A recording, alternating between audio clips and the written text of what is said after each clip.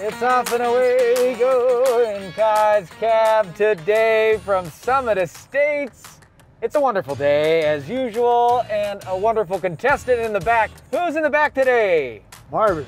Marvin, hey, how are you? Good. Yeah, having a good fall day? Yeah.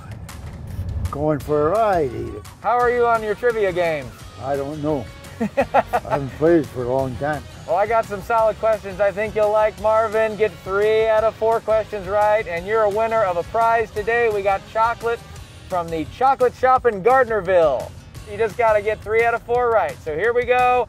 Marvin, your first question. Cars would seldom, if ever, be used in which of these cities? Is it A, Rome, B, Parma, C, Venice, or D, Milan? Venice. Venice is correct, Marvin.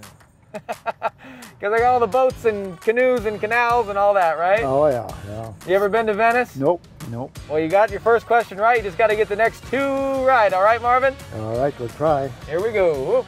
Who was the president of the United States during the First World War? Is it A, FDR, B, McKinley, C, Coolidge, or D, Woodrow Wilson? A. A, FDR, is that your final answer? Yeah.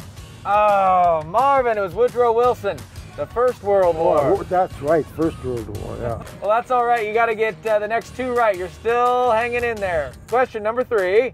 In a game of standard poker, which of the following is the winning hand? A, 4 of a kind, B, straight flush, C, 2 pair, or D, full house? 4 of a kind, I think. 4 of a kind, is that your final answer, Marvin? Yep. Oh, it's a straight flush. It is. Oh, okay, a straight flush. Unfortunately, today you're not a winner, but that's all right. I got extra chocolate. Thanks for playing and hanging out with me. Okay. You're welcome.